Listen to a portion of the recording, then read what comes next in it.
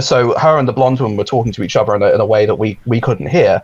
But when she was talking to us, the interesting difference between her and me was that she instantaneously had in her mind exactly what she wants to say. And she could say it and think it at exactly the same time simultaneously. We humans don't do that. There's an ever so slight difference in time between what we're thinking and when we say it. And when we're thinking stuff in our heads, I noticed even as a little boy, when I was doing this with her, my head would go through multiple different sentences. Like it would try and grammatically arrange itself before it would say something so it would be coherent.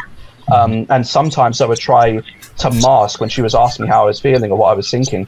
I would try to mask it because, you know, that's what you do with humans generally. You don't, you know, it's just a survival thing. But she knew exactly when we were not telling her 100% honesty as to how we were feeling. She already knew. She was asking us as an honesty test, and she would sternly correct us if we didn't.